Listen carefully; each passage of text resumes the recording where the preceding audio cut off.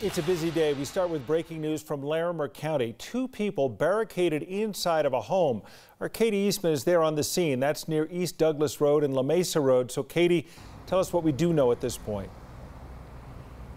Yeah, Tom, well, this all started when someone called 911 and said that a driver was assaulting their passenger as they drove north on I-25 toward Wyoming. Wyoming Highway Patrol says they saw that car at a rest stop, tried to make contact, but when they tried to make contact, the driver sped off and headed back toward Colorado. That's what started a high-speed police chase that eventually ended just about a mile down the road from here at East Douglas and State Highway 1. That is where deputies have surrounded a home that they say these two people in the car went inside and have been in there since just afternoon. All of the neighbors in that area have been told to shelter in place.